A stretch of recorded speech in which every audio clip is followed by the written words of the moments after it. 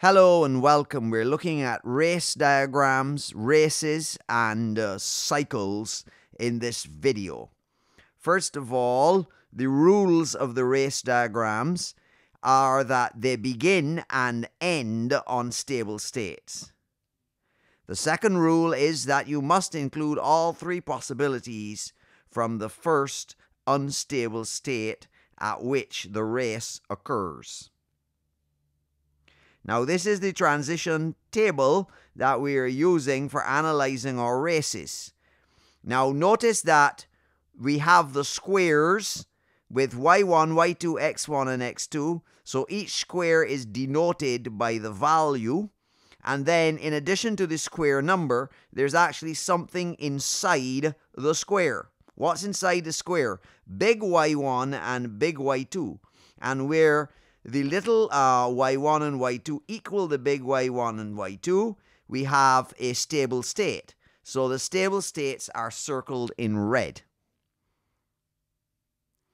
The race starts when we move from a stable state to an unstable state that requires both y1 and y2 to change. And if you go back, you will see that this occurs in the second row, in the only state in the second row that is not a stable state. You will see that what is in the squares is the opposite of what is in the unstable state in row 2. So, we can get to that square, which is 0, 1, 0, 1, from either the stable state 4 or the stable state 7, converting the binary to decimal.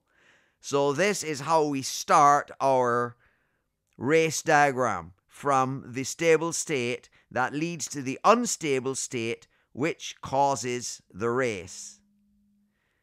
So the first two numbers inside of the square identification address are the y1 and y2.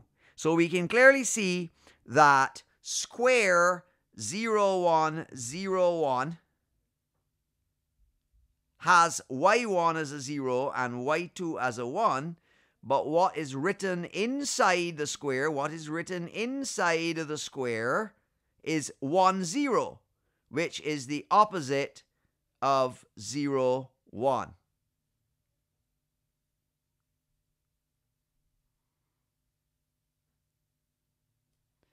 The possibility of both of these outputs changing at the same time is very slim.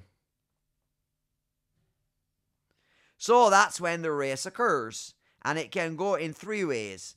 Either y1 will change before y2, y2 will change before y1, or by some miracle, they will both change at the same time.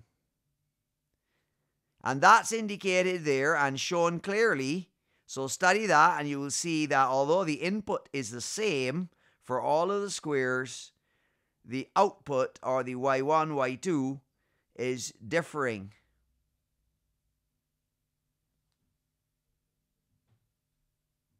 What happens next?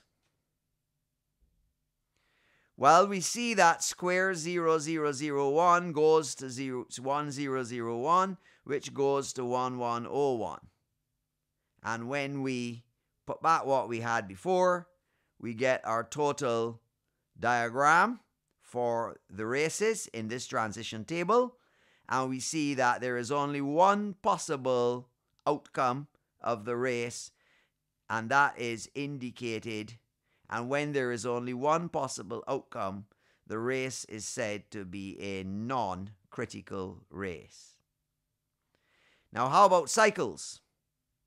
A cycle is defined as when the moving from one stable state to another, we pass through two or more unstable states. But that only applies during normal operation. Races are to be excluded because the path of a race is never consistent. So therefore, it does not constitute a cycle. Even though it looks like cycles occur in races, cycles by definition are for normal operation of the device.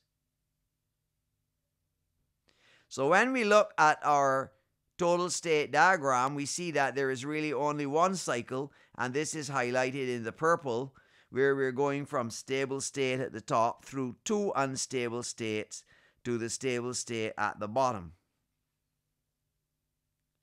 Some students thought that what's there in the orange was a stable state as a cycle as well, but unfortunately it's not, because this is actually part of a race.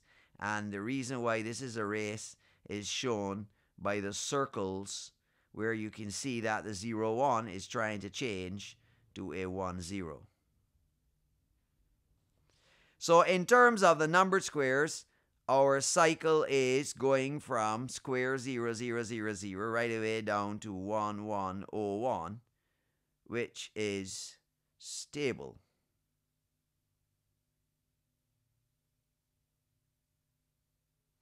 Or as you can see here in our diagram, if you're just going to write down the actual states, state 0, 0 to state 2 to state 3.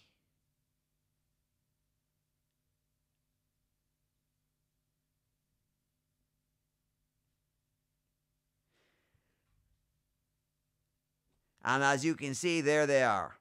Thanks for watching this video, and we will see you soon again.